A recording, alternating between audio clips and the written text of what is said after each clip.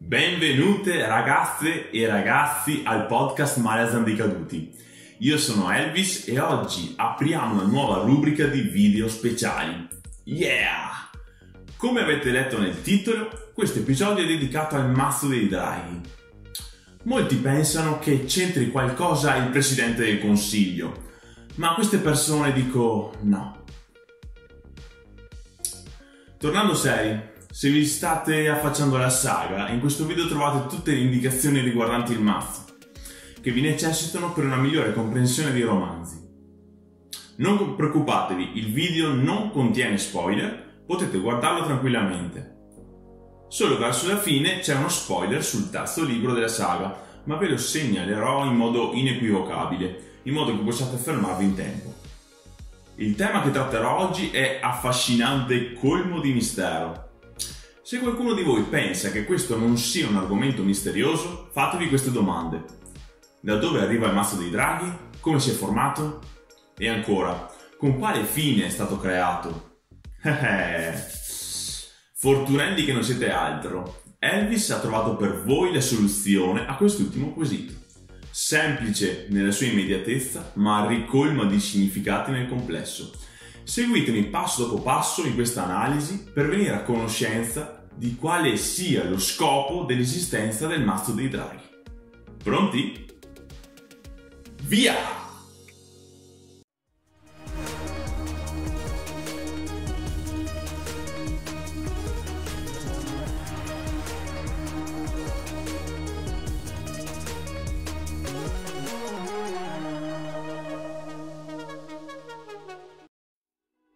Che cos'è il Mazzo dei Draghi? Già questa domanda richiede una doppia risposta, una più semplice dell'altra, ma strettamente collegate. La prima di queste. Il Fatid è lo strumento di predizione utilizzato per cercare di intuire che cosa stia avvenendo nel presente e che cosa succederà nel futuro. Fisicamente parliamo di un mazzo di carte di legno laccato sul quale sono dipinte a mano le figure degli ascendenti, corredate dal nome del ruolo che in quel momento ricoprono.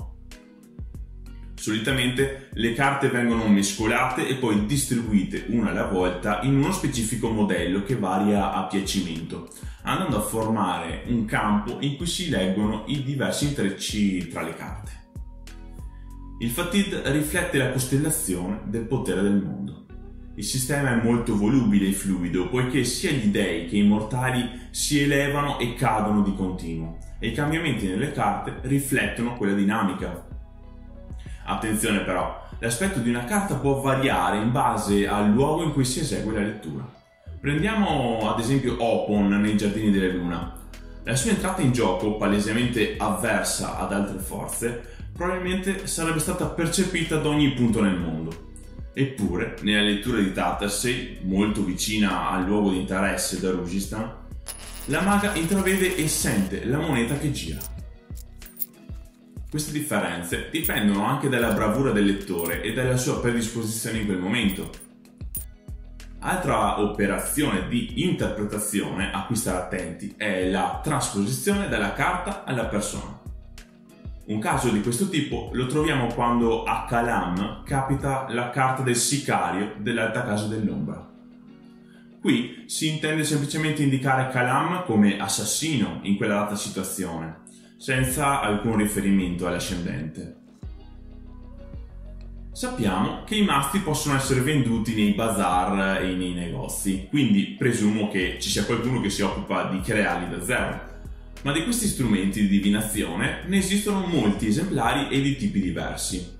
Per esempio, una versione conosciuta è la Barukan, ovvero contenente alcune carte aggiuntive, tra cui una della città di Darujistan. Chi li possiede e chi li sa leggere? Come abbiamo detto, possedere un Fatid è piuttosto semplice. Tutti possono acquistarne uno. La vera difficoltà è riuscire a leggerlo con efficacia. Ci sono alcuni furbetti che eseguono predizioni fasulle senza averne le capacità solo per averne un ritorno economico. La prima caratteristica che un vero lettore deve avere è la sensibilità alla magia. La deve avvertire, la deve sentire e percepire. Questo significa che anche una persona comune può essere un adepto. senza che egli sia necessariamente un utilizzatore della stregoneria. Quindi tutti i maghi e le streghe sono adepti? Assolutamente no. Ci sono stregoni che non sono in grado di eseguire una lettura. Ecco qua, un semplice schema può spiegare molto meglio di cosa sto parlando. Ulteriore precisazione. Ogni lettore ha il suo modo di interpretare le carte e un diverso grado di abilità.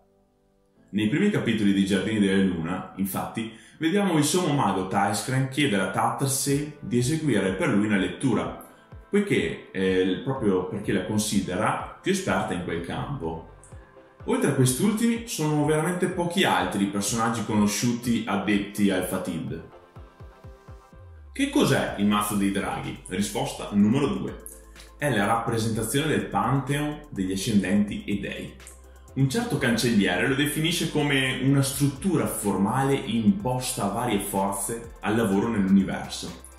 Si tratta proprio di un ordinamento imposto al potere stesso, e per potere intendo i canali e il sistema magico comunemente utilizzato. Ora andiamo a analizzare più nel dettaglio le carte, perché molte di queste sono organizzate in case. Quelle conosciute sono l'alta casa della luce, l'alta casa dell'oscurità, l'alta casa dell'ombra, l'alta casa della vita e l'alta casa della morte. Le somme case del mazzo sono collegate a determinati canali. Già il nome delle stesse ci indica più o meno il canale di riferimento. Nello specifico, ogni carta è un portale che si affaccia su un canale. Chiaramente, funziona anche al contrario. Gli ascendenti possono a loro volta guardare fuori dall'altra parte, cosa che rende una lettura molto rischiosa. Questo ci dice molto sul perché esistono pochi adepti e come mai sono sempre restii a eseguire una lettura. C'è il rischio concreto di attirare attenzioni indesiderate e pericolose. Ogni casa al suo interno prevede dei ruoli. Questo è un esempio. Attenzione, l'esempio è generico. Ogni casa possiede degli incarichi che variano sia nel nome che nel significato. Tra questi, spesso molti rimangono vacanti, mentre gli altri sono occupati da alcuni ascendenti. Un caso conosciuto è Anomander Rake, che sappiamo essere il cavaliere dell'alta casa dell'oscurità. La cosa importante da tenere sempre presente è che il volto che si riferisce a una specifica carta del mazzo può mutare in base all'ascesa o alla caduta di un personaggio. Un ascendente può cambiare fazione, non so, andare dalla morte all'ombra, oppure cambiare ruolo, per esempio da muratore a re. In ultimo, nel nostro mazzo troviamo anche gli indipendenti. Il più famoso e rappresentativo è Oponn, con le sue due facce che indicano una la fortuna e una la mala sorte. Poi c'è Obelisk, cioè Burn, la dea dormiente, e infine corona, scettro, trono e globo. Questi ascendenti indipendenti sembrano non essere allineati, quindi con una maggiore libertà di movimento rispetto agli altri, perché non hanno seguaci a vincolarli. Molto bene ragazzi, ci avviamo verso la soluzione del nostro enigma principale. Dopo aver analizzato ogni aspetto di questo tema sfaccettato, proviamo a spiegare quale sia lo scopo dell'esistenza del Mazzo dei Draghi. Il fine ultimo di questo strumento è quello di imporre delle regole ai poteri che sono sempre in movimento nel mondo.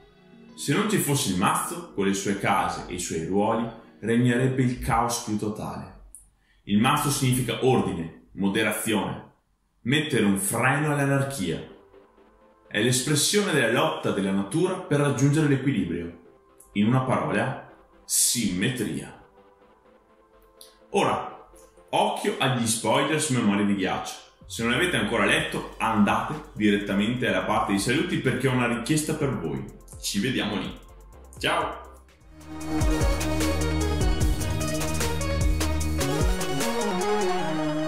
Ripeto, prima di vedere questo pezzetto di video dovete andare a leggere Memorie di Ghiaccio. datevi una mossa, concludete la lettura, vi aspetto qua.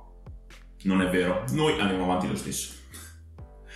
Per chi è rimasto, concludo con delle informazioni per completezza. Durante la saga principale diviene palese la necessità di fornire al Pantheon un'ulteriore stabilità.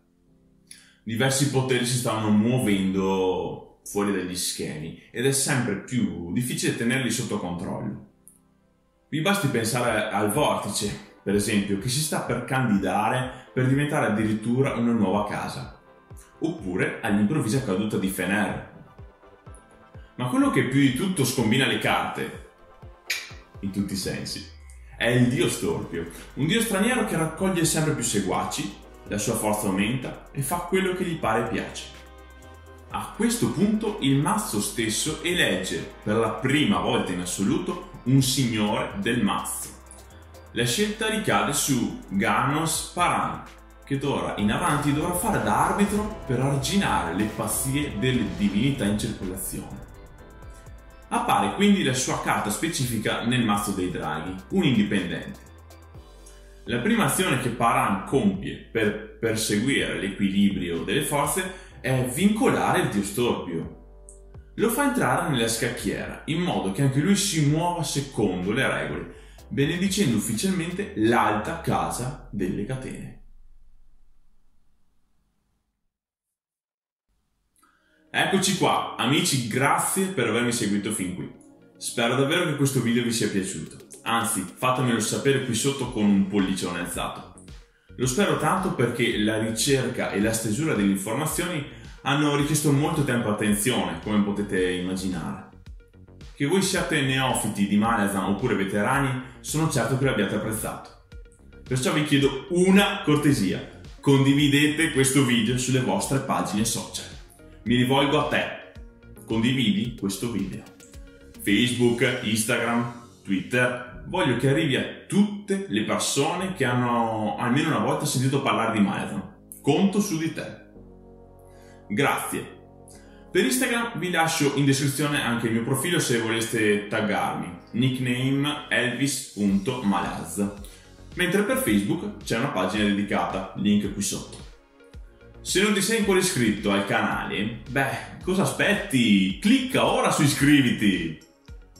Ringrazio in primis la mia fidanzata Jessica che mi ha sempre supportato e sopportato in questo progetto, sia moralmente che attivamente. La parte grafica infatti è tutta farina del suo sacco, grazie mille. Copertine, mappe, schemi, eccetera. È veramente brava, vero? Infine ringrazio gli amici che mi hanno gentilmente concesso di utilizzare le loro meravigliose immagini. Giulia, Adam e Giri. Grazie di cuore.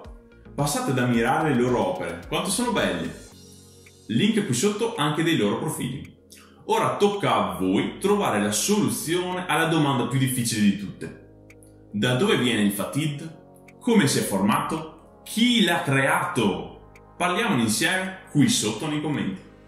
Ci vediamo al prossimo video. Ciao!